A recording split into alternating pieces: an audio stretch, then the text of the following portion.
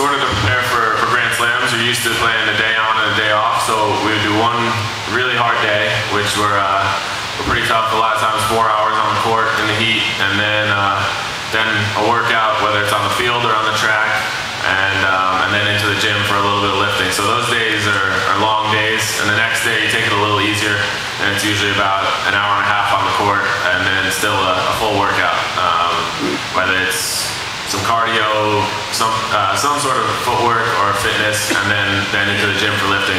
The weeks off that I have when I'm preparing, I'm probably in the gym lifting 4 times that week, and otherwise on the field or on the track or on the court doing footwork stuff just about every day. So it's a little bit of preparation, but I like to think of it as a little better than being in a suit and tie all day. So I don't complain too much about it. Thank you, James.